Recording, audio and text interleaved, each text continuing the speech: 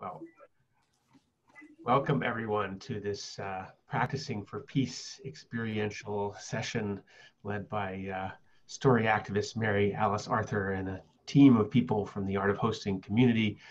This is part of the Coming Down to Earth Summit on Conflict Transformation that began June 15th and wraps up next Wednesday, July 15th. And excited to have you all here. And please do stay on mute when you're not speaking. And with that, I'm going to turn it over to Mary Alice Arthur to take us away for the next 2 hours. Thank you, everybody. Thank you so much for joining us for this webinar, Practicing for Peace, Working with Stories for Conflict Transformation. It's a delight to me that I could email Toke and say to him, do you want to play? And he said, yes. So as those of you who know me would know, I'm very interested in how story works around the world, and most specifically, how we can become very conscious about how our stories are either holding us down or lifting us up. We can use stories to create a new story for the future. So it's always very interesting for me to listen out for great stories of practice that could help us to find ways that we can actually be with simple and very potent practices, helping people to create capacity, to build capacity in others to help us practice for peace. And I want to thank Toke Møller for being here and being our storyteller for today with one of his lived experiences. Today we are going to listen to his story, and we're going to then go into trios and actually practice what we've been talking about for real to see how it works. And then we want to be in some conversation about applying this work and where it can go in the future, and hear back from you what you feel excited about and what are some of the next steps you think you might take. Our purpose is to be very much looking at building capacity and for being very practical, because these times are calling for us to lead with both head, heart, and hands. That's a good Danish model, so I'm glad to have my Danish colleague here with me. The folk high school movement in Denmark talks about head, heart, and hands, and how all of those need to be activated in order to move forward. So before we move into that, just reminding you for a bit of netiquette, if you could, as we asked earlier, keep yourself muted if you're not speaking, just because those of us at home have life happening, and I, for one, have been delighted to see life happening. I love meeting the kids and the dogs and everything else. But whatever is going on in your environment, it may offer you an opportunity to be in practice. Secondly, if you remember on the upper right-hand part of your Zoom panel, you have the opportunity to choose either speaker view or gallery view. So if you want to see whoever is speaking in the large view, please choose speaker view. And if you'd like to see all of us on the screen, currently there are 43 people on this call, 44 people, someone just came in. Then you might want to choose gallery view and see some of the wonderful people who've joined us from around the planet. And we're about to find out who those are. So before we go further, Toke, if you could just wave a moment. So Toke is going to be our storyteller for today, my Art of Hosting colleague, mate, and mentor. We also have Henrik and Matja and Yanis, who are our harvesting team. The three of them are going to be looking at what we put into the chat window and seeing what we can learn from each other as we're going on. And Carlotta is going to be our graphic harvester. She is going to be capturing what we're doing in visual form. So afterwards we have some good pictures and remembrance of what we talked about today. So those are the other people who are joining us. So let's go into a bit of a check-in. Here's the question. Ben has put it in the chat window. Where do your feet touch the ground? And what is alive in your life right now that compelled you to be here today? I want to invite you to answer both of those questions before you hit send or return, so that they both stay together. So where do your feet touch the ground? And what is alive in your life right now that compelled you to be here today? Could you please share with us and write something in the chat window so we can see who's here?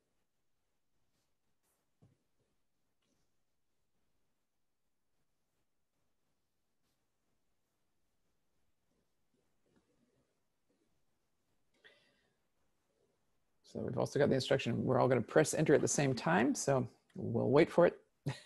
Thank you, Ben. So please write, please write whatever you're going to write. And then we'll have a 3, 2, 1 countdown and everybody press send. That's called a Zoom bomb, interestingly enough, I learned at some point in time. I didn't know that. So where do your feet touch the ground? What is it in your life that wanted you to be here today? So please write both those things before you enter it into the chat window. Okay. So I'm going to consider, if you haven't yet, let's do 3, 2, 1, and done. Woohoo! Look at that. So I want to ask people to just scan, if you've already entered in the chat window, just scan back and see where people are from and some of the reasons that they are here. I want to ask for a few people to look through the chat and give us some of the themes they see. What themes are you seeing about why people decided to be here?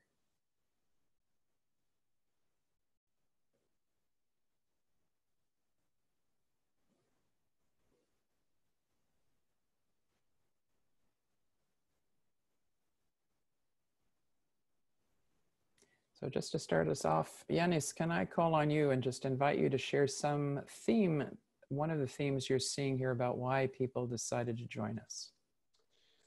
So, okay, I got in the middle of the bombing, and you know what happens when you're in the middle of the bombing. So what I get is, one thing I get is practicing. So people love to be here in order to learn something that they can practice in their everyday life. The topic itself, it's quite compelling by definition about working on conflict resolution. I can say what struck me. So the word reframing and learning from Tanya. I love that as well. Curiosity. These are some things that I see here. Taking knowledge, bringing knowledge, transferring knowledge to my communities. Yeah. Thank you. Is there anybody else who sees some themes that would like to name them, looking for one or two other voices? What themes are you seeing about why people decided to say yes to this?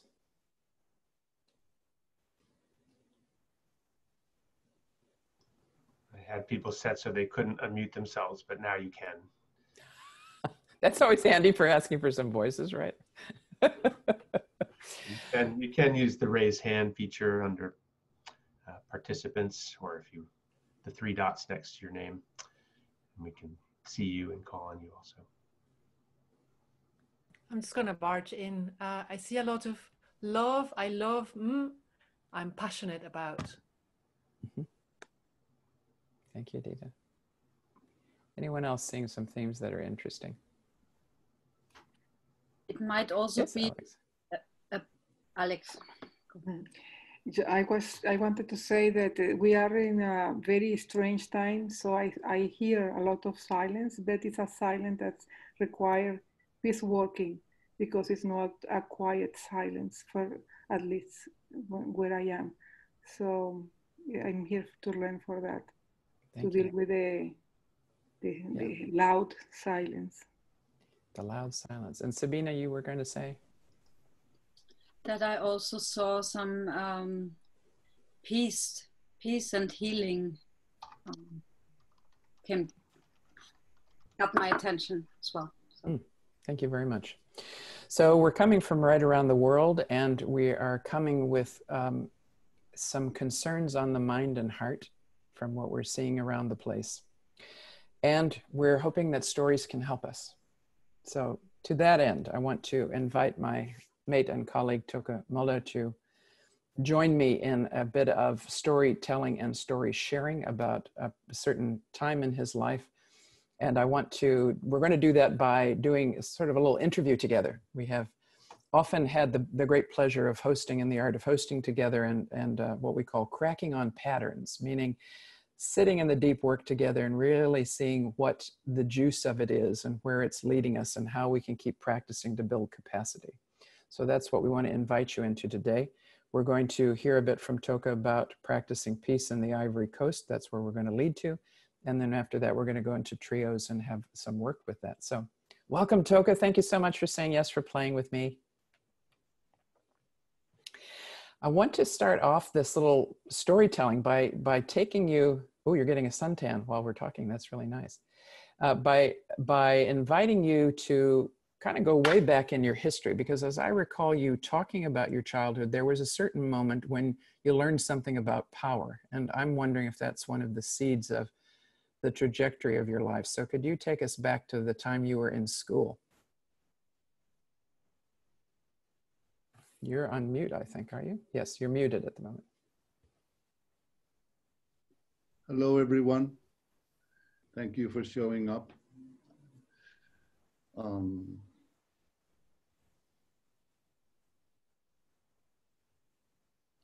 You know, I am born in a family here in Denmark who were part of the resistance movement in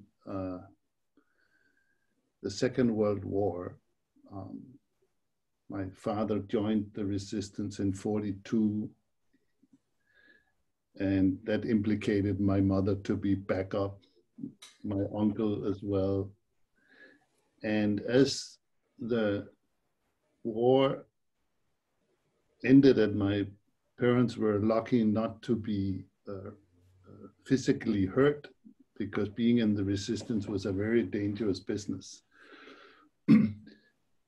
So part of the way I was brought up was it's important to do whatever we can, never for such a horrible thing as the Second World War to happen again.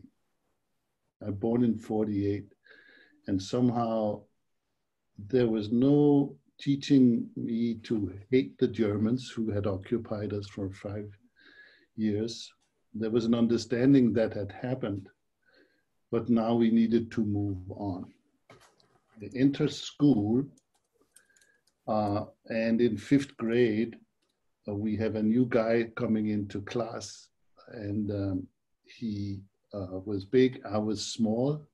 Somehow he thought I was a very irritating little brat, and he would beat me in the mouth every morning for 14 days.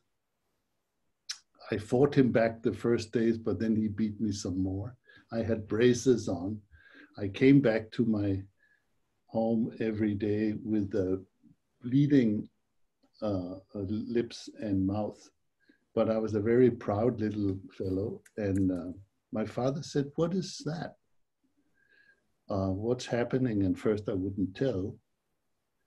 And then I told him after a few days, and he said, instead of saying, "Where does that guy live?" I would go, my father was a sharpshooter in the Royal Guard. He was a blacksmith, an engineer, and also had been in the thick of the resistance movement. So, but he was not a violent man. And he said, instead of going and talking to the parents or beating up the guy, he said, "Toke, you need to train something." It was a very significant moment in my life. I said, "Dad, what?" And he said, "I don't know, but we will find something." And 2 weeks later, we found the first jiu-jitsu, Japanese self-defense dojo for kids in Copenhagen. And I began to train there.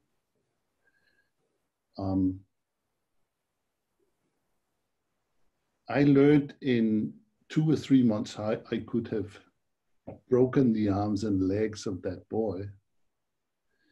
I never used it on him.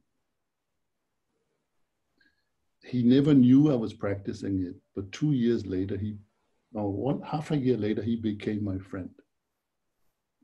He came to our home. 2 years later, when we were good friends, he volunteered that the reason that he behaved like that and had beaten me up, and he actually apologized one evening sitting around the fire and listening to another friend who could play guitar, and we were having good friendship harmony.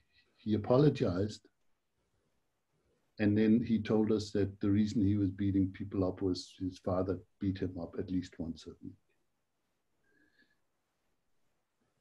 And from this experience, I was 10 years old, I realized 2 or 3 things. One is that there are practices from which, if I practice them sincerely, they have an outer effect, technique. But something happened in me as strength to not be afraid of the bullying. And it took me about 40 years until I began to practice Aikido in the age of 40, that I realized that actually I had learned, besides these techniques, to befriend an enemy, and had become my friend. And I thought, and I still think, these kind of practices are important. And the second thing I learned was that a dojo where you can practice technique, you can also practice life practice and build your character and strength to stand for who you are in the world without having to brag about it, just to be yourself. And it has been very forming, you know, the understanding that I had, if I wanted to find, first I wanted self-defense, but I realized in the process that I had begun to experience a certain level of peace and willingness to be open-hearted enough to receive this guy who had been beating me up with friendship. And from there on, it has grown. So two threads that are occurring to me. One is this thread of personal practice that seems to have continued throughout the whole of your life. And secondly, that question of practicing peace itself. How has that shown up in your life? I remember us being in conversation a long time ago about that you had had an inquiry about trust. And I said to you, what have you learned about trust? And you said, I learned that to be trusted, first I must be trustworthy. And that's always stuck with me ever since. I remember that.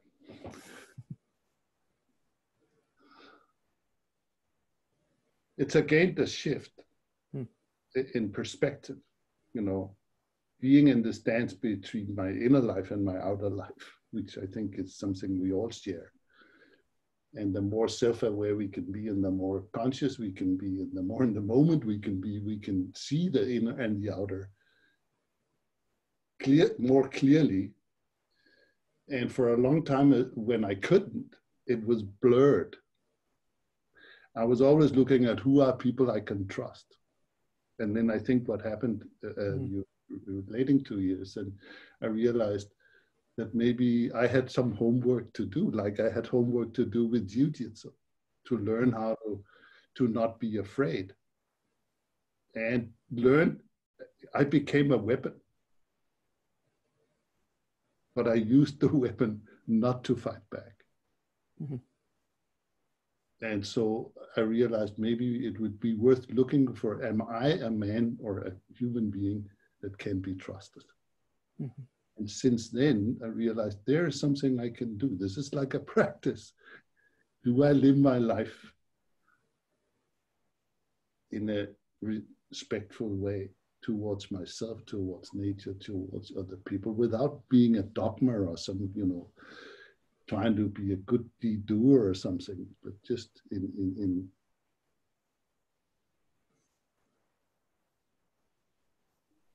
you know, I want to add maybe something else here before we go into the actual story of Côte d'Ivoire. And I don't quite remember that moment, but there is it's actually coming out of it's a teaching, it's a wisdom practice. It comes out of the Mahabharata, the Indian, you know, wisdom, enormous story. There's a story for you. But part of it I have, you know, read when I was younger, and also I have been extracting this little teaching. And there's a moment where this woman, she's a young princess, and she is told, foreseen to be the initiator of war. Everybody says, you will be the reason for the big war, the Mahabharata. And she's 16 years old. She freaks out. She doesn't want to be, you know, the reason. And so she goes seeking for some wisdom. she finds a guy who is known to be wise. She has a little booth in the market. She leaves the palace. She goes down and she, I hear you're a wise guy. What can you help me? Because everybody's telling me I'll be the reason for the big war. And I don't want to be. I just want to live my life peacefully. So he says, it's very easy if you practice these three things. First, don't offend anybody. First practice, don't offend anybody. Second practice, if people try to offend you, don't get offended. Even if they try to offend you, don't get offended. And third practice is, don't take revenge.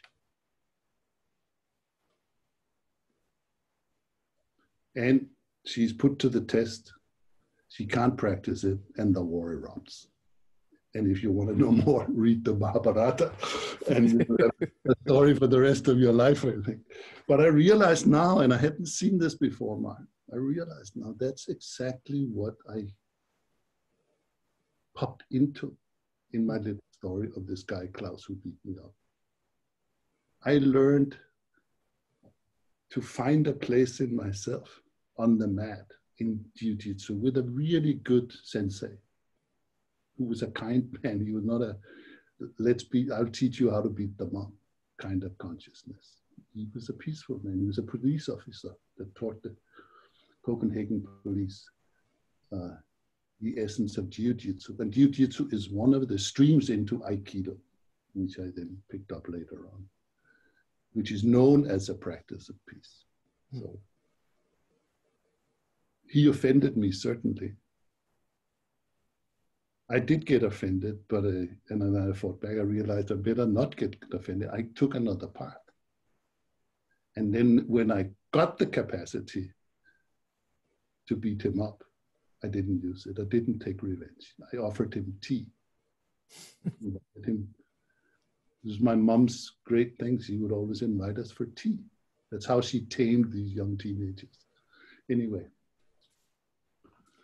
Okay, so let's fast forward to this particular project. Obviously, there's been a pathway, and suddenly you're invited to be part of this project in the Ivory Coast. How did that come about, and what was going on? So 2002, there's a civil war, political instigated in Côte d'Ivoire. I don't know anything about it. 2011, something like this erupts. 3,000 people are being killed. And it's horrible for the people of Côte d'Ivoire because they are, you know, I heard stories when we got there that people had actually living in the same apartment block, having been, you know, living harmoniously together as Côte d'Ivoirians, as this erupts by some political presidents wanting to maintain their power, and the other one wanted it, instigated with, you know, some fanatic wives with religious energy behind it, judgment of the other and everything. This war erupts. Nobody wants it. But people on both sides actually saw neighbors killing each other in front of these. So I've heard about it, but 1.5 years later, my old friend Marc Levitt from France begins to be interested in the art of hosting practice, which he had heard of. We used to work together and doing big conferences across the planet, and we're friends and colleagues. And he says, I've got an invitation from a group of people in Côte d'Ivoire, headed, or, you know, the invitation comes from Kofi, Amani Kofi. He's a 75-year-old elder, and he used to be the city director of Abidjan. So he had some stature with people, and he somehow began to bring people together who had been on both sides, but they had decided they didn't want to fight any longer, and they wanted to begin to you know, find peace together and harmonize. And they had seen that in the political attempt to create, they had you know, peace and reconciliation process going on, similar to what happened in South Africa earlier. But this was a political, hot air kind of thing, and nothing came out of it. So Kofi contacts Mark and says, you do meetings, you know how to work with people. Could you come and help us bring, people together from, and reconciliation for real? We don't know what to do, but we are 30 people. We come from different contexts, but we have made a decision that we want to shift this, but we just don't know how. Mark asks me, and he says, maybe we could use some of this art of hosting stuff that, so he comes to an art of hosting training here in Denmark. And we do on the third day, the designing for wiser action. He brings up this project. And I remember Ibrahim and the other guy from Israel, people I worked with I've worked with there. They were at that art of hosting training. We brought them out of the Middle East to come for the training. And they joined his group, and Monica and I joined his group. So we began to decide this, what could we do for 30 people who wanted to begin to influence their society, but starting with themselves first. So to make it short, in January 2013, we are invited by them. We pay our own way there, but they take care of us while we are there. We said, at least we don't want to have expenses there. But this was not, this was work done from the heart. And we made certain important decisions that I want to share with all of you. First is, we realized these 30 people were not asking to be trained in the art of hosting and becoming facilitators. They were looking for peaceful coexistence and well-being for themselves and their people in the country. And they had actually created an association with that purpose. Interestingly, that is the purpose of the European Union: peaceful coexistence and well-being for all. So somehow, I don't know if they'd heard about that or this was just, but this is the ancient purpose showing up. And so we were working with a clarity of purpose, but they had no idea or interest in becoming facilitators or hosts, for their profession or anything. They came from all kinds of walks of life. And so we decided to create the design that may work. And you will be experiencing some of the design after the storytelling here. What we came up with was a 3.5-hour process, and we just created it, Mark and I, with whatever inspiration we could get from life. And basically a circle check-in, an appreciative inquiry, a little inspirational video from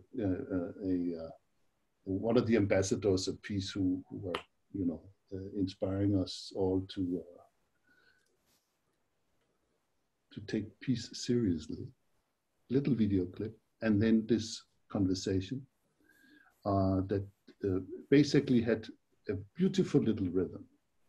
Share a story of where you have practiced peace with someone that you might have been in conflict with or been an enemy to. What are the conditions that made that possible? And what do you dream possible? If you each of us practice a little bit more peace every day. So these questions, I remember they sort of just landed on our design paper in a very gentle way, but it's of course basically real appreciative inquiry design. And then we harvested it. So we go there and we create a 4-hour process, 4-day process. First day, we run this design with them to see if it works. They have a really profound experience. These are the 30 people. In the end of the day, we say, part of our design, and they knew about this already, is that we are going to have a conversation with people that you have invited on the 3rd day. This is the first day, Who of you would like to be trained to run that conversation, host it and harvest to see if it works with more people who are not part of your group? 5 people stepped up. Next day, we taught them to check-in circle, the appreciative inquiry process, how to harvest, how to do a checkout circle. And so the 5 people became the hosting team. In the end of the day, we're ready. The 3rd day in the morning, they run the, 35 people arrived with the 30, so there's a circle of 65 people. Mark and I are participating. They are hosting it. And in the end of the day, or in the end of the morning,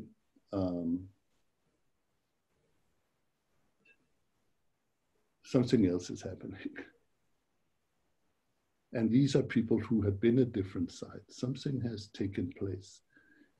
And we witnessed to see that they were actually experiencing through the storytelling, through the harvesting, through the listening, you know, in a invited fashion, to be disciplined about listening, using a talking piece and so forth. And then seeing their conditions and seeing their dreams, a transformation had taken place that impressed us all. The 4th day, any of the 30 could step up and call another conversation they would do in the next 6 months. 5 stepped up. We did the signing for Wiser Action, supported them, and within 7 months, within those 6 months, they had run 8 of these. Some with politicians, some in villages, the arts community, because one of them was a musician. So they had actually been able to initiate this, and the feedback that came was, this is actually working. And I will share a little bit later on, because we then went back 6 months later in August 2013, because now they wanted us to train them. 12 of them had said, we want to be able to train other people in how to do this. So we did a 2nd level capacity building. And as we arrived, we are also told that 7 of the traditional chiefs of the country, who are the trusted leaders in this very ancient culture, wanted to meet with us because they had seen this. They had, had these conversations happening in their territories. These were the chief in the middle, the chief of the north, the chief of the south, the chief of the west. Wonderful, wonderful, old, gentle chiefs who had the well-being of their people and not their political career at heart. And I'll leave the rest till later on in the call of what has taken place. But it was a beautiful moment for us to meet and sit in circle with the chiefs. And there was one, I'll end with that maybe as time is moving on, but Mark was very, very, very nervous to sit with the chiefs. Why? Because he's a white male. And these were not white, but he's also from the colonizing country of France, and France had colonized Côte d'Ivoire. So as the talking piece goes around, and I did something that I've never done before in my life. I told the people who invited me to these conversations, I said, would you want to meet with these chiefs? This is a great honor to meet with them, and there's certain protocol. But I realized I had to meet them as an equal without fear. So I remember saying, I will show up as a chief too. I'm a chief of the Danish tribe. And I don't have any other title, but I would meet them as equals, if that is fine. And also that we could be in circle and use a talking piece so every voice can be heard. So we meet, talking peace comes around. When it comes to Mark, he's trembling and he's beginning to apologize. And the chief of chiefs says, Mr. Mark, I know you're from France. They were the colonizers. This is your people. But now we have to move on. Now we're here together. Let's work for peace now and into the future. And all of that, you know, we have forgiven. At least you had not had anything to do with it.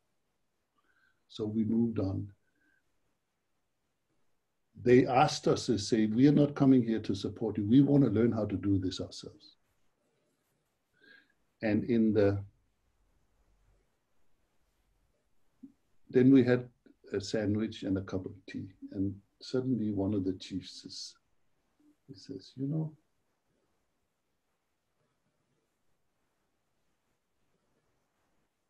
probably every human being on the planet, not just in Côte d'Ivoire, just wants peace for himself and his family and his village.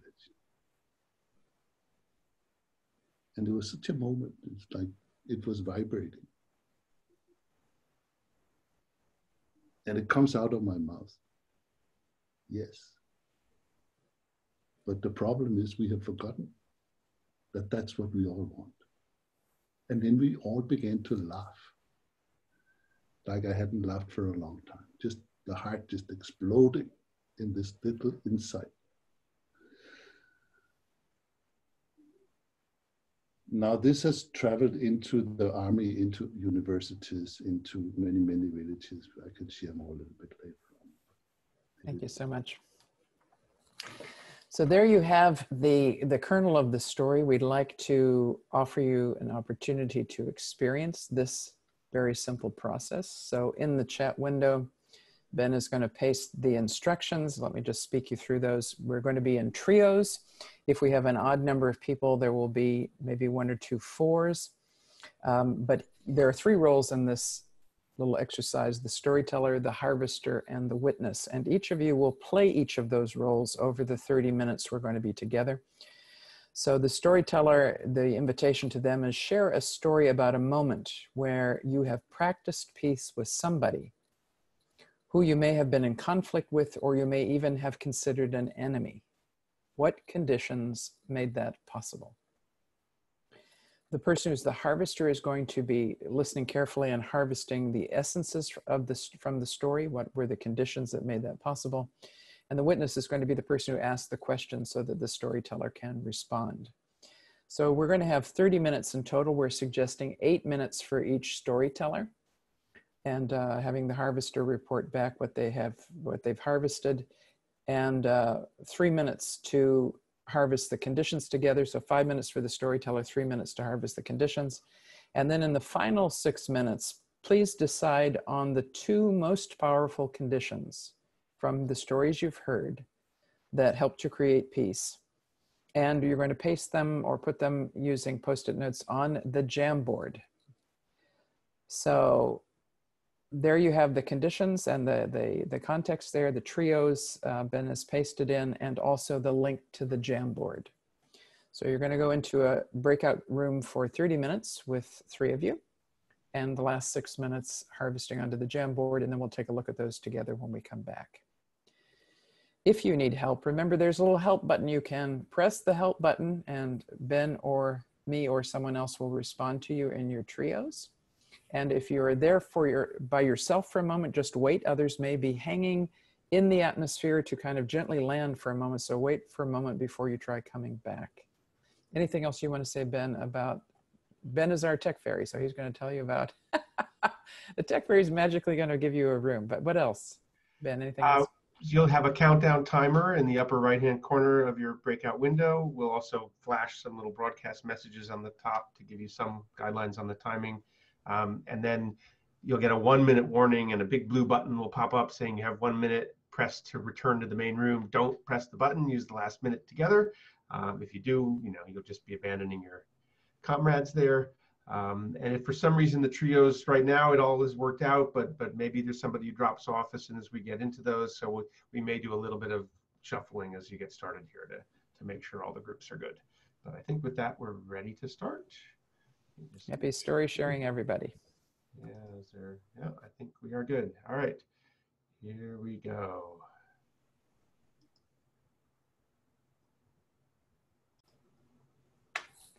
So everybody, welcome back from your trios. We hope you felt inspired and connected to the others in your group. And we're looking forward to a little bit of a group conversation about what are the two most powerful conditions for practicing peace from your stories. So I want to invite Toke also to step in here as a conversation host too, and invite you to share some of the conditions you found out about in your stories. So you can either just volunteer to speak up, or you could also raise your hand by going to the participants tab and showing participants, and clicking there, raise your hand, or going to the three dots at the top of your image and clicking raise hand there. So who has something to share from their stories? What did you learn about conditions for practicing peace?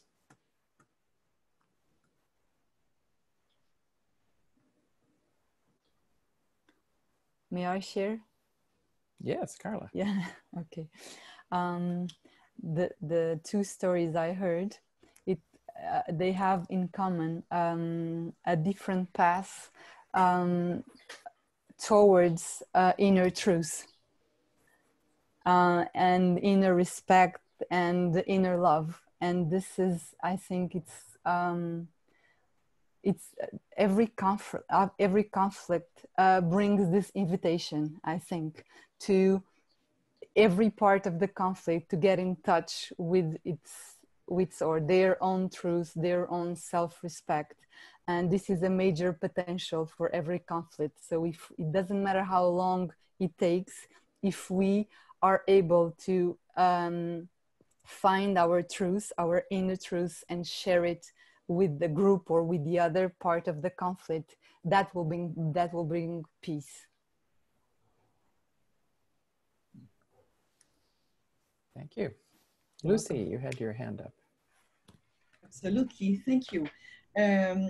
The one we had was really around courage, to show courage. You know, you need to step in the arena and be there and speak to the person. And I see that other people have put courage too. And this idea to ask an open question, which could be, how are you doing? Hi, how are you doing? To make that human connection with the other person, the baby step. Yeah, thank you. Aman, you had your hand raised.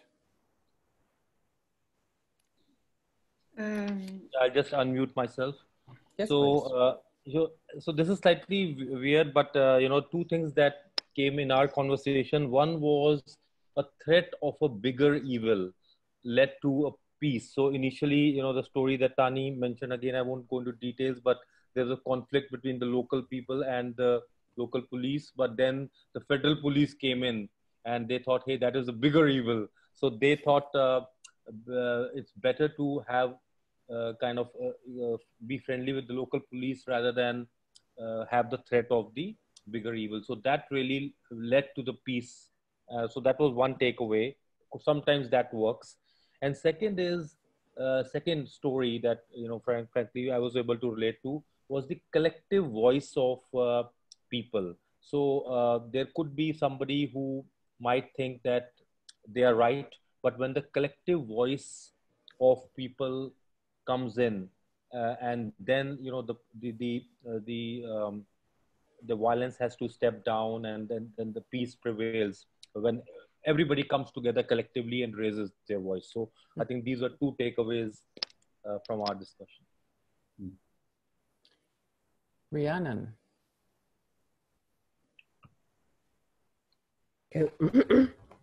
Yeah, so we didn't manage the Jamboard because it felt more important to be with the story we were being with. So, but I think from the stories we shared, there's one is one important bit is the inner resilience, you know, to have some sort of inner strength, which is a bit like in Toke's story. Learning the jiu-jitsu is just doing something to how I am, and then sometimes that helps the conflict. and the other bit is getting to know each other, you know, actually knowing the common elements, the bits where we are actually all the same. So if I know something about you, and actually suddenly you seem like the enemy, but actually you're going through the same experiences as me. So having this space to share and to find out about our different ways that are actually so similar and not enemies. Thank you. Claire, you have something. Yes, thank you. Stating and sharing the obvious is something that I realized from sharing my story and reflecting back on it, that in a conflict, I was a lifelong conflict with my sister was based on some basic assumptions that were misunderstood by each other.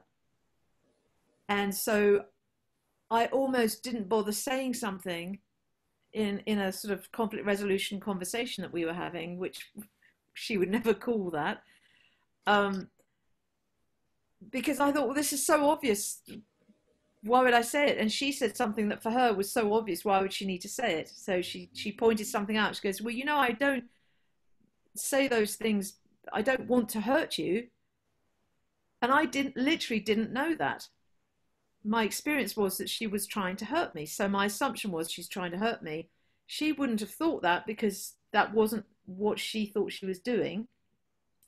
And for me to point out the obvious, which was, for me, the obvious was, well, when you think something's funny, sometimes for others, in my case, me, that actually hurts. Your sense of humor hurts my feelings. And for her, that was completely unknown. But they're so close to our skin as ways of being and ways of understanding a reality that it becomes sort of immortalized. And therefore, I could easily not have said it. She could easily not have said it. And that was a big shift in an ongoing process, you know. So state the obvious, because it might not be obvious to the other person. Thank you. Alex. Well, something that came out of our groups was that we can make peace if we are in the panic zone. If we are afraid, it's very difficult to do some positive steps toward peace. And the other is accept that, let go the expectation that we can change the other person. We are not changing the other person. We have to accept that the other person is what it is in the moment, and maybe it's not going to change because of us. Thank you. Thank you. So Toke, can I invite you maybe to comment on what you've heard and to also tell us where this project is at now? Yes.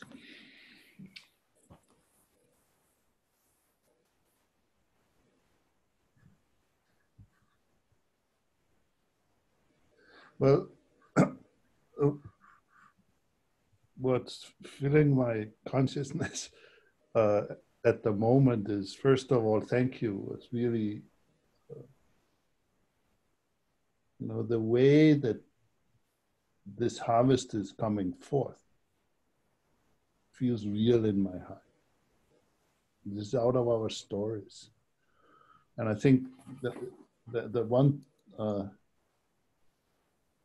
thing, I ended up in a little wonderful group with Mache, just the two of us, and we were sharing with each other the importance of personal practice, which was expressed in one of the things that one of you were offering, that those inner truths, that, you know, being yourself is not a thought, it's not an ideal, but remembering the human being in ourselves, however we get to it. And these personal practices are many, but it's important. In art of hosting, we call it hosting yourself first. or finding your own inner strength so that you can actually be, because it looks like, you know, in the story I was sharing with Mathieu that, you know, we were trembling, Mark and I, as we arrived in Côte d'Ivoire. He knew some of those people, had never met them. We didn't know what kind of conflict was still there. So, you know, what made it possible for us to walk in there was our own personal practices, our friendship, and also that we sincerely wanted to be of service to that situation. So there's something about sincerity, personal practice, and being real. And then thank you for one of the other things that was offered, you know, not trying to fix other people. Do you realize, friends, that peace is, you know, peace is an experience first and foremost that we can have? You know, we were born with that. Look at any little child, they emanate peace, joy, love. It's our nature. But we put so much on top, or we think ourselves away from it. So I think any practice that can take us back to it, remembering your breath, being quiet, you know.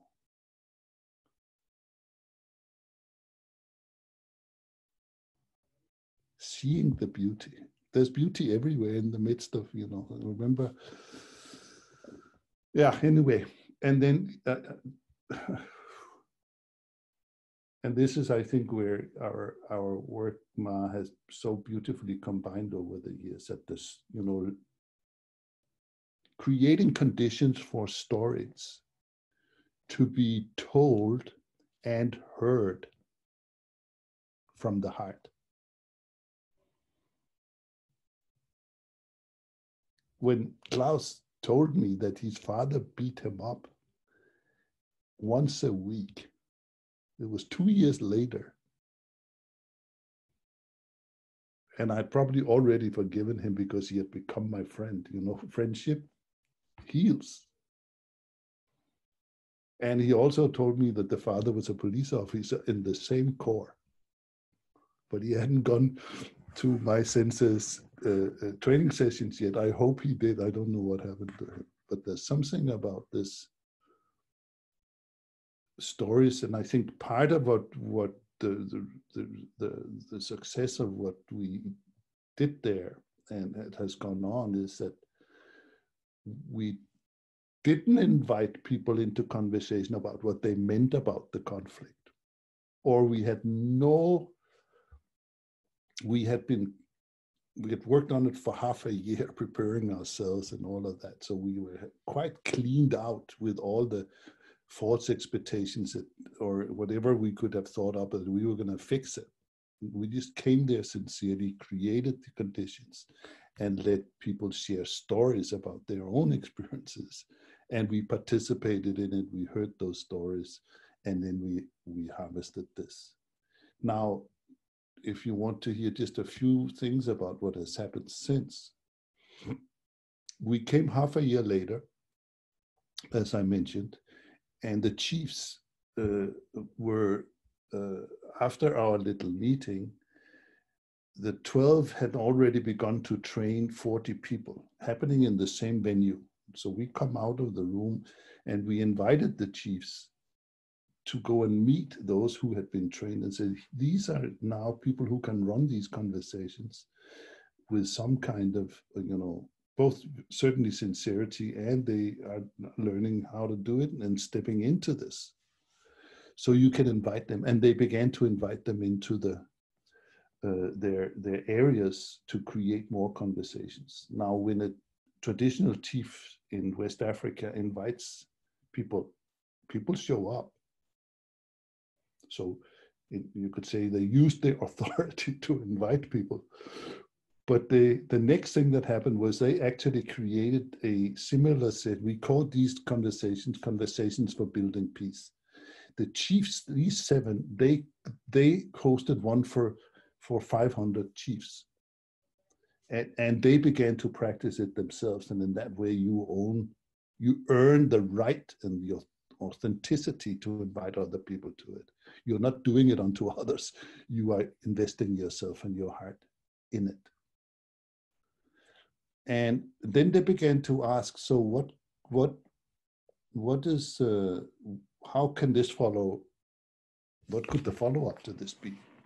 And so Mark is working with some other people in a program called the Peace Education Program, which is a training in listening and finding that peace and understanding the importance of it. Now, one of you were bringing back, and I can see here that courage is really important. There's courage outside, and then there's the courage. Do I have the courage to decide that I want to walk in peace, with peace, and find inner peace in this world while the world is burning? This is the first courage. Do I really take peace seriously, or do I think I can practice peace when the world is at peace, or can I start with me while the world is burning? That takes a lot of inner courage, and a lot of people will tell you it's selfish. When I finally decided when I'd found a meditation practice that I stuck with, and I've stuck with it for 45 years, people were calling my mother and says, your son is getting crazy. He is beginning to go into something very strange to find out who he really is. This is a very selfish thing. He might find out he is crazy. So you have to, this is, peaceful warriorship is to not let people sway you away from what your heart knows and what your heart is hungry for. So this peace education program and these conversations for building peace, out of this meeting with the chiefs, there were generals from the army.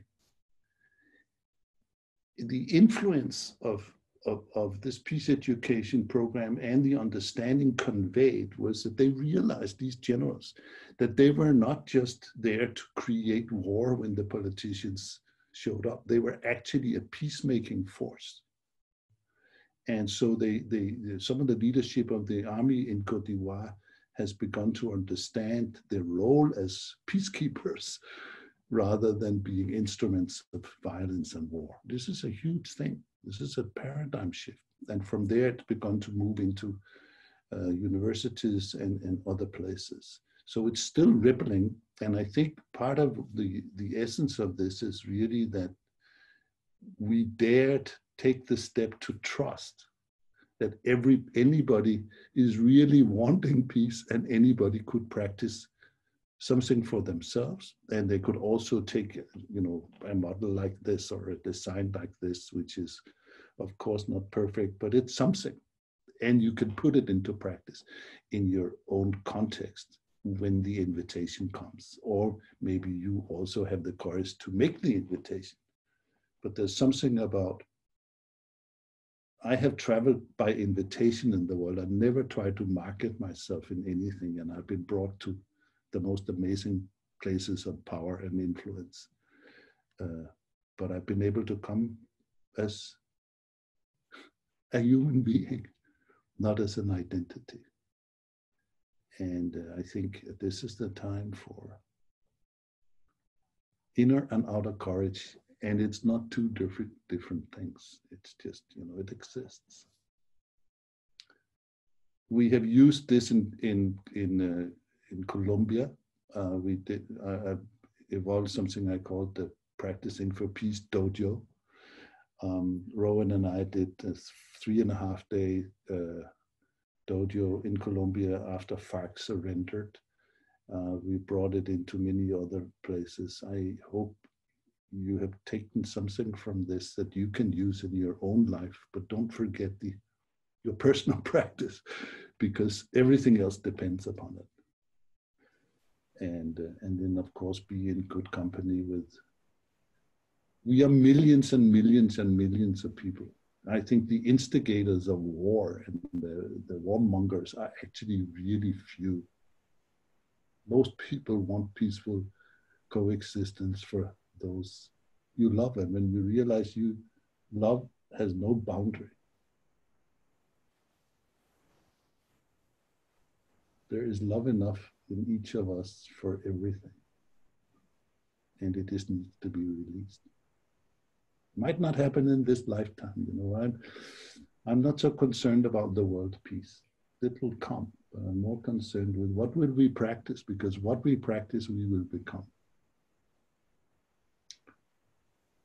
Yeah.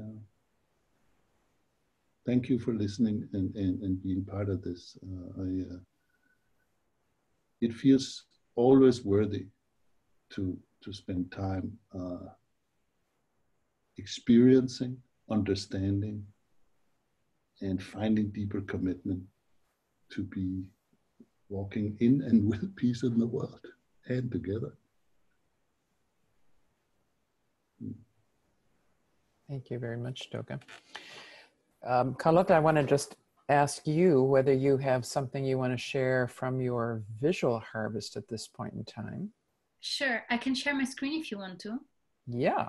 Yeah, all right. So it's not finished because I want to make some more illustrations, but let me say we're always so impressed by what graphic harvesting can bring and what you're bringing right now, and the fact that people try to do it this quickly. Wow. Yeah, I would like to be made host if it's possible. Co-host, sorry, because I cannot share right now. If the tech fairy can do that. Yes. Yes. No. No. Still nothing. It says only the host can share in this meeting. You might have to reset it, Ben. Again. Okay, now yes. Thank you, Ben.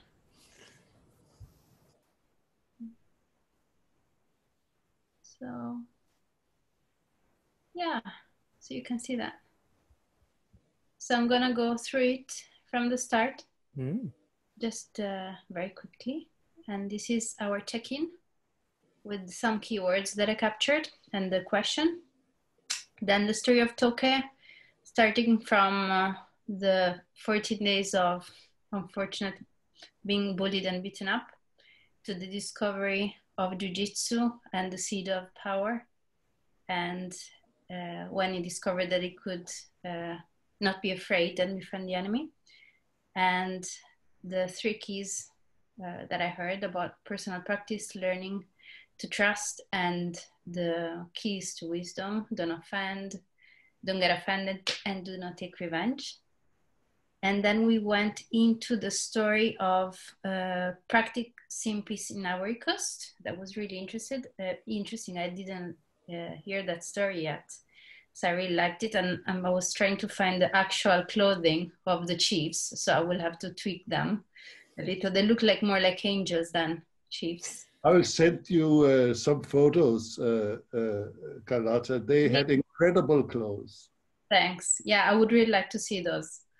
And then here are some things that I captured from what was shared. And I will probably finish to illustrate that with some drawings. But this is what I captured until now. So. Fantastic. Can I stop? Wonderful. Thanks. Yes, thank you. Thank you so much. So right now we want to invite you to write in the chat window, what do you dream possible for yourself and your community or your country or the human race if we all practice a little more peace every day? What do you dream possible? So we want to just take this as a little litmus test. For those of you who want to continue to stay with us, we want to just spend the last half an hour of our time being in conversation, whichever direction you want to take that. If you thought originally our time was 90 minutes, then this is a time for you to check out with this question. Ben has put in the chat window, what do you dream possible for yourself and your community, country, the human race, if we all practiced a little more peace every day? What do you think?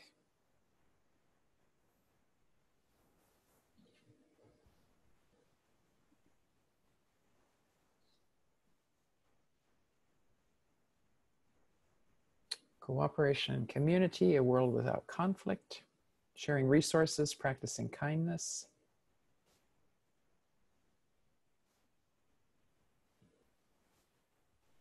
Healthier and happier, more and better connections.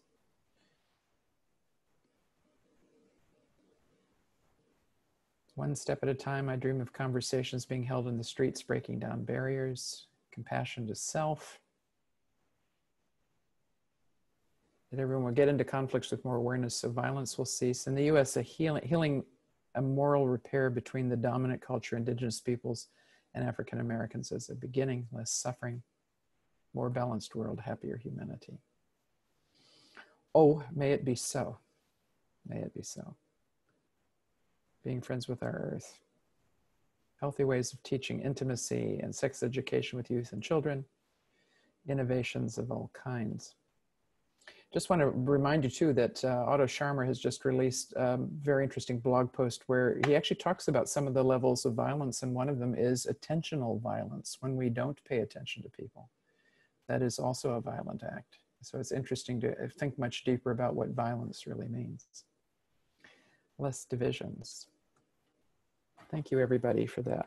Our harvesting team is going to take a look at this and see if they can craft something out of your contributions here. We will test that. They've also been working on the Jam board to see if they can do some clustering of what you popped out as some of your key conditions. So we will also feed that back to you. If you poke the button that said subscribe when you signed up for this, you'll get an email with some of the links and other materials. Let me know if you didn't and you want to make sure you got that. Please send me a private chat so I've got your email address and details. But let's open up for the last 20 minutes of our time together and ask Toke, is there anything else you want to say? And is there anything you want to ask Toke or be in conversation with, or anything you'd like to surface right at the moment about the concept of practicing peace or using stories to help with transforming conflict? Let's just open the floor. You can either raise your hand or just speak up. I see Sabine. Well, what came to my mind just before already in the round with the harvesting is that it might be also so that we need in a way sorry, English is not my first language, I'm struggling right now, that we need the capacity to sit with each other in the discomfort, which means that we are not only entering in conversations that are goal-oriented. And that for me makes such a big difference towards peace, especially during those times now where we can't come up with quick solutions and quick fixes. We just need to be able to sit with each other in pain and despair and not knowing. And that makes a peace practice worth doing. And that's why I'm so in love with storytelling.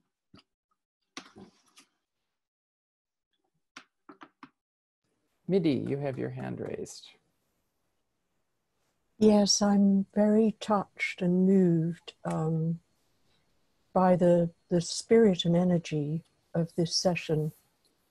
I feel a real congruence between the way the session has unfolded since I joined it and the theme of the session. I feel very intensely in this moment a spirit of peace and of people practicing peace together. And I thank you so much for this. Deb. Great conversation, thank you. I'm not going to remember this quote exactly, but I just thought it was worth mentioning. Something to the effect of peace is more than the absence of war. It is the well-being of all.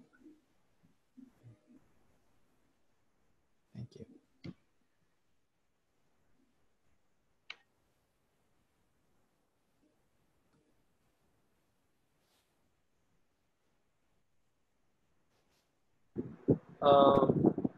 So I think I would, I did capture, I did took notes what Toke talked about, and I hope I will go back again and hear more stories from his journey, which I'm sure will be very helpful for me in my own journey in understanding the conflict and peace.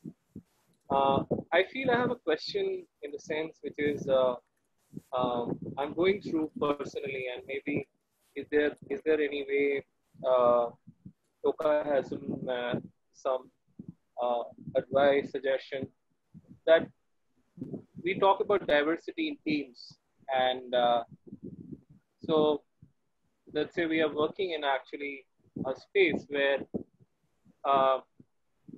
there is a perpetrator and victim, and to give an example of two countries, and how do we invite both parties onto the same table in the same group when we are working, and it has actually just happened, and so if you have any advice, because the person from a country A feels that if the group is inviting somebody from the country B, then we are hurting the sentiments of that person. So maybe if there is something which Toke has to offer in this case of these kind of complex conflict, which might happen to many of us in when we are working in organizations, or maybe when we are trying to do something good for the world.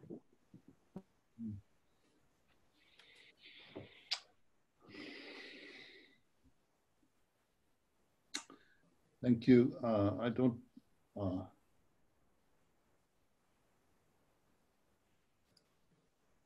know if I have an answer for you because each context is different, but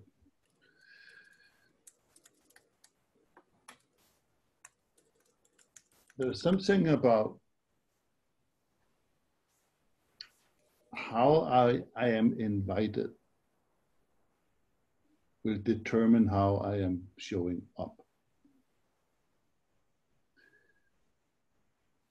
So I'm thinking about the moment that I overcame myself to invite the perpetrator to my home for tea.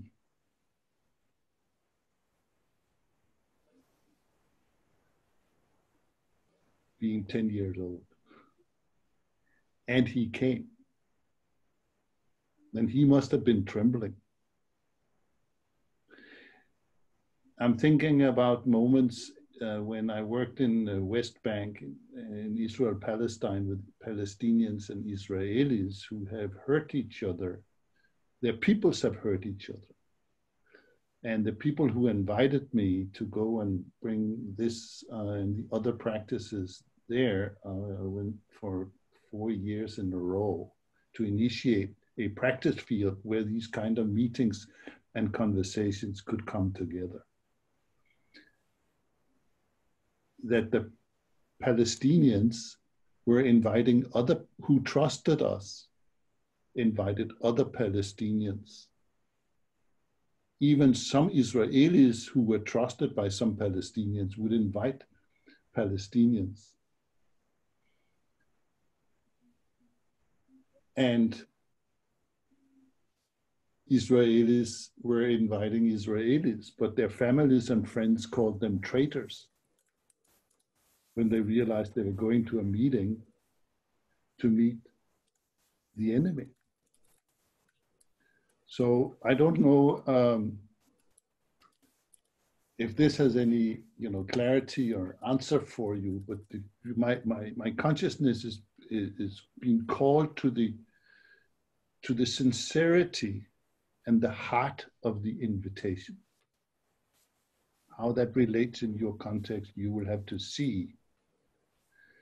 The second piece of it is, so at heartfelt invitation is that I can come to a place where I can invite without judgment. So that is inner work. Being detached, even if the person would say, no, I won't come. If I come from my sincere heart, the child in me who will exist until I die, if I keep him alive, or another person will feel it, even if he think I am his enemy. If I come from that place, it's a very strong, gentle power, invitation from the heart. Now, second piece is to make sure that what I'm inviting to will be safe for my enemy or for the other, that I'm not inviting him into something where suddenly he will feel. I remember sitting in, hosting a circle with half Israelis, half Palestinians. And when we did a circle check-in,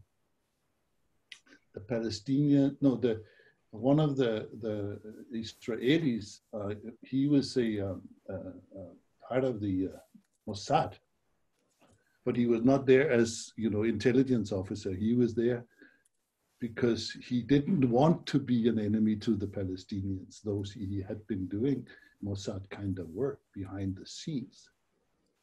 And he's a lovely man. He's one of my very close friends. He's very sincere. He gets the peace and he says, I am in this moment trembling because you Palestinians are sitting over there. You have your jackets on. I don't know if you have bombs underneath.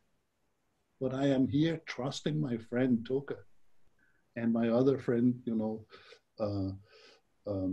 Ibrahim Issa, who was the other part of the, he and Ibrahim had been the key inviters. I trust that you carry no bombs. And I'm sincerely here because I want to get to know you, because I don't believe that we have to be enemies for the rest of our lives. And then this young man that he was looking at, he just opened his shit, says, it's just my heart pumping. So, what are the weapons of peace, my friend? Sincerity. Have a clear heart. You may not know the solution, that's fine.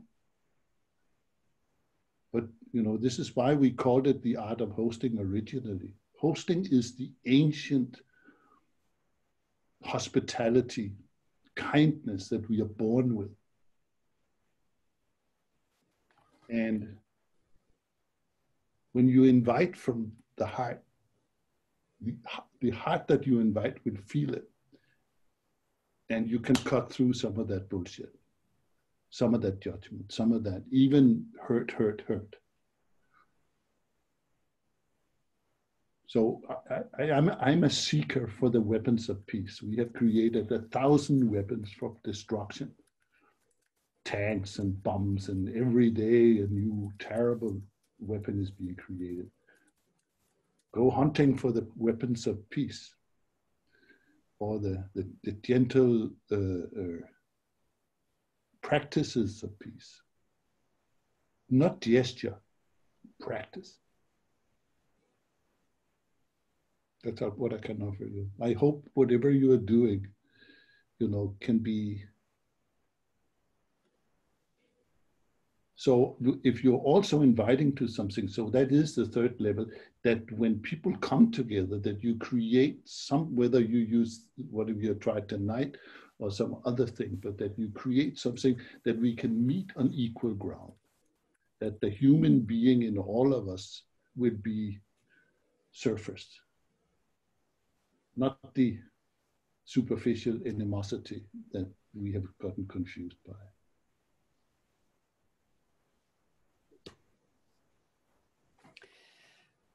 I think something else too that we've often talked about is inviting people as a person rather than as their role, or as their stance, or as their concept. But how do we invite the human to show up? I remember that's one thing Monica said many times as we were talking about art of hosting, that the most important thing of it, she would draw a little heart on the page. There's nothing else on the page. And she would say, the most important thing is it comes from a good place. And from there, you just keep practicing, and every moment is a moment to practice for the next time. So I think the other thing that keeps us stuck so often is, I have to get it right. Our Western society is kind of formed around, I have to get it right, I have to know the right answer, I have to do it right. I think that's the whole challenge right now in our racial issues of, I'm worried about getting it wrong. The point is, you have to get into it and keep doing the work. So there's something about emotional resilience we have going on here too. Are there other comments anyone else would like to make, or contributions of your thought right now? Go Mary Alice. Go. Can I just want to tag on to the end of what you just said, because it came to mind. It's not that stressor, the I must get it right. What comes with that, coupled with it so closely, is, and I have to do it on my own.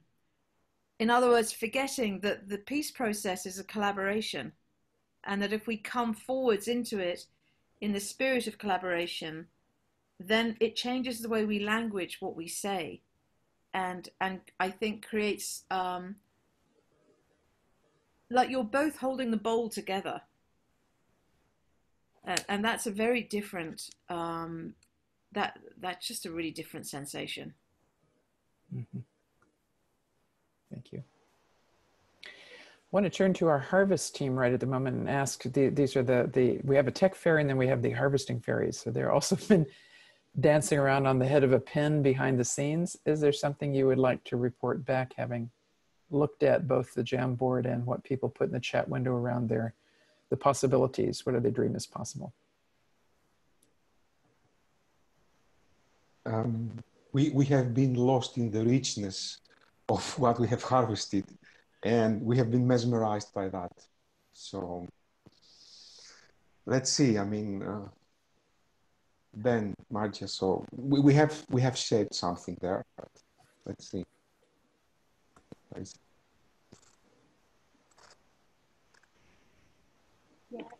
let me see.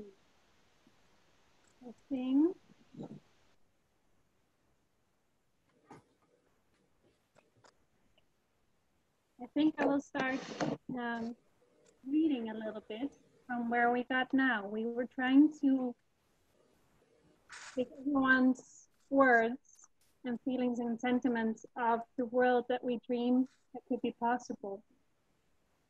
Or what might be possible for our community, our country, the human race, if we all a little more peace every day. And let's see. Desire for peace. I will read a little bit now, and Hendrik and Janus, please feel free to step in when you feel like it. And we'll see. Desire for peace is nothing new. It has always been a part of me. And if we all practiced a little more peace every day, we might have less suffering and more joy, more happy moments shared with people, cooperation, community, connection, awareness, compassion to self, others, and nature. We might have a world without conflict and conversations being held on the street, breaking down barriers, a world I incarnated to stand for. Human beings seeing themselves and all other human beings, self-healing clusters of living beings. We would build capacity to sit with each other with discomfort and not knowing. And we would nurture physical well-being from a holistic perspective. If we all practice a little more peace every day, everybody will get into conflicts with more awareness, so violence will decrease. We might have more joy and laughter, more empathy, more energy being given to what we deeply want to see in the world. We'd be sharing resources and practicing kindness. We'd be healthier and happier. We'd have more and better connections with others and heal a moral repair. We'd have a life worth living and a healthy form of interdependence, supporting all life, more human connection. A more balanced world, happier humanity, happy nature, happy relations, and less time stuck in painful and helpful emotions and narrative cycles. Happy families, children learning how to navigate conflicts in schools and families. Healthy ways of teaching intimacy and sex education with youth and children, and equal and equitable relations. We'd be friends with our earths and take care of it together. We'd see a healing of trauma with more time for synergy. And if we practice the little piece every day, we'd have happiness and more laughter and a mutual learning mindset. And we'd be able to live together with all the differences. Henrik, I'm wondering if you want to read a couple of last or not.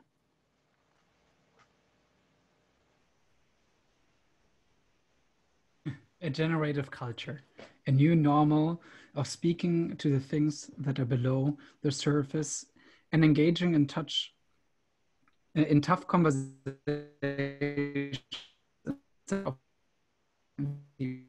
shutting down and just listening to what you already hold to be true.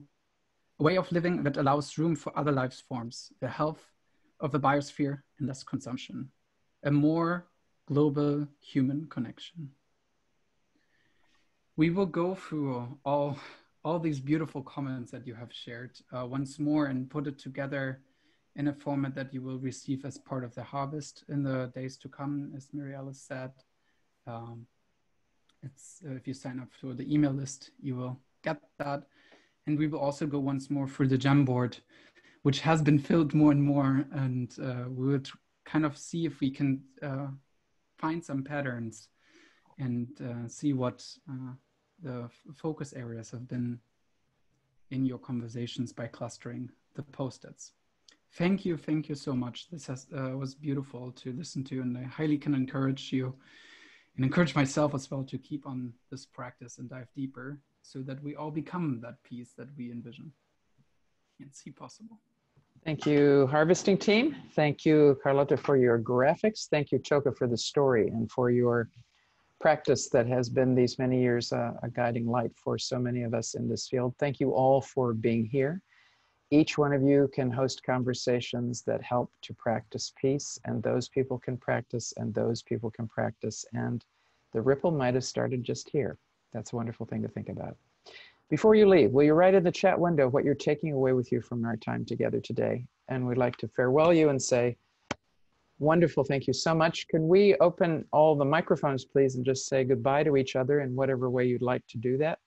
And whenever you write in the chat window, that's fine. Thank you so much for your time today. Deus, tudo bom? Beijinhos, até breve. Tchau. So nice to be here. Thank you. See you later. Beijinhos. Bye. Thank you so much, everyone.